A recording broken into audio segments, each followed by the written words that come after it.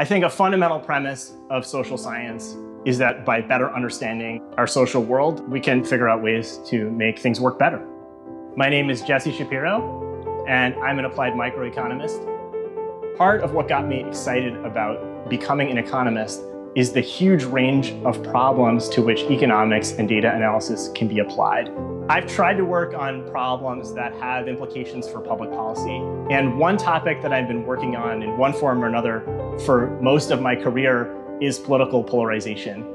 So we use a computer algorithm to look in the speeches in Congress and isolate phrases that are used much more by one party than the other. Then we use another computer algorithm to go and find those same phrases in the news media.